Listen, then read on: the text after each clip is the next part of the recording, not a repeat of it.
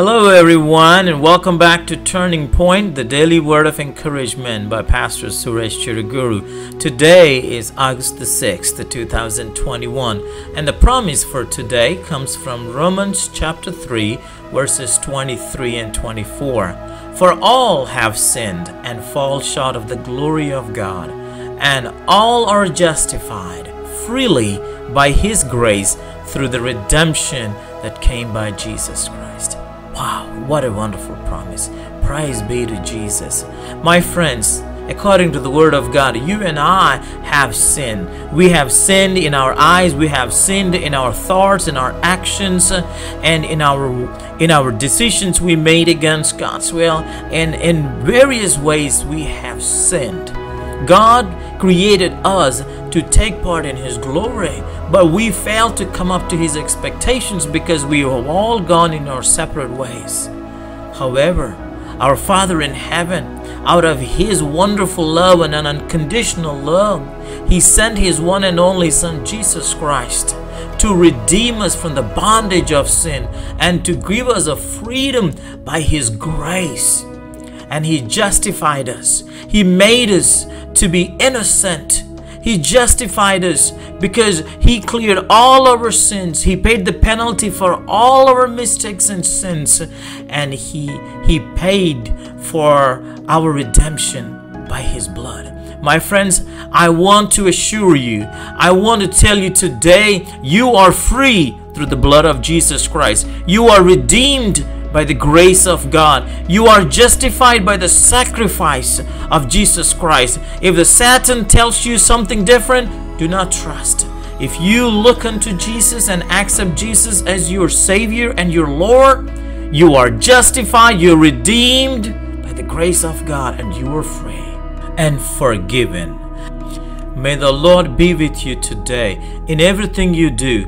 May the Lord's presence lead you and guide you. May the Lord grant you the freedom through the Holy Spirit and anoint you in everything to see victory for His glory and honor. In Jesus' name, Amen. ప్రియులారా, దేవుని యొక్క మహాకృపను బట్టి మన జీవితంలో మరొక దినము దేవుడిచ్చినాడండి. ఈరోజు ఆగస్ట్ 6వ తారీఖు 2021 సంవత్సరము. నా పేరు పాస్టర్ సురేష్ చిరుగురు. ఈ దినపు వాగ్దానము రోమీయులకు రాసిన పత్రిక 3వ అధ్యాయము 23-24 వచనాల నుండి. ఏ భేదమును లేదు, అందరూ పాపము చేసి దేవుడు అనుగ్రహించు మహిమను పొందలేకపోవచ్చున్నారు. కాబట్టి నమ్మువారు ఆయన కృపచేతనే క్రీస్తు యేసునందలి విమోచన ద్వారా ఉచితముగా నీతిమంతులని తీర్చబడుతున్నారు. ప్రియులారా, ఏ భేదము లేదు. దేవుడు ఏ భేదమును చూసేవాడు కాదండి. ఏ భేదము లేక అందరినీ రక్షించడానికి దేవుడు తన కుమారుడైనటువంటి యేసు క్రీస్తుని లోకానికి పంపించినాడు. దేవుని దృష్టిలో మనమందరం ఏదో ఒక పాపము చేసి దేవుడు అనుగ్రహించినటువంటి మహిమను పొందలేకపోయినాము. దేవుడు మనలను సృష్టించింది ఆయన యొక్క మహిమలో ఆయనతో ఉండడానికి. అయితే మన యొక్క ఆలోచనలతోటి మన యొక్క ఇష్టం చేయడానికి దేవుని దూరముగా వెళ్ళిపోయి మన యొక్క చూపులు, తలంపులు, ఆలోచనలు, మాటలు, క్రియల ద్వారా అనేక విధములుగా పాపము చేసి ఉన్నామండి.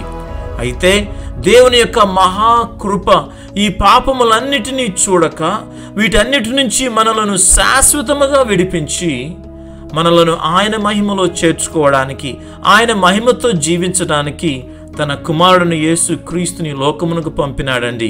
క్రీస్తు యొక్క మరణము ద్వారా, సిలువలో ఆయన పొందినటువంటి శ్రమల కార్చినటువంటి రక్తము ద్వారా మనము పవిత్రపరచబడి మనకు విమోచన కొరకు మన ప్రతి పాపమునకు వెల చెల్లించబడి దేవుడు మనలను నీతిమంతులుగా తీర్చినాడు. ప్రియులారా, ఈ దినమున నీ జీవితంలో ఎటువంటి పాపం ఉన్నప్పటికీ సరే, నీవు యేసు క్రీస్తుని నమ్మువాడవైతే, లేదా నీవు యేసు క్రీస్తుని నమ్ముకోవడానికి నిర్ణయం తీసుకుంటే చాలండి.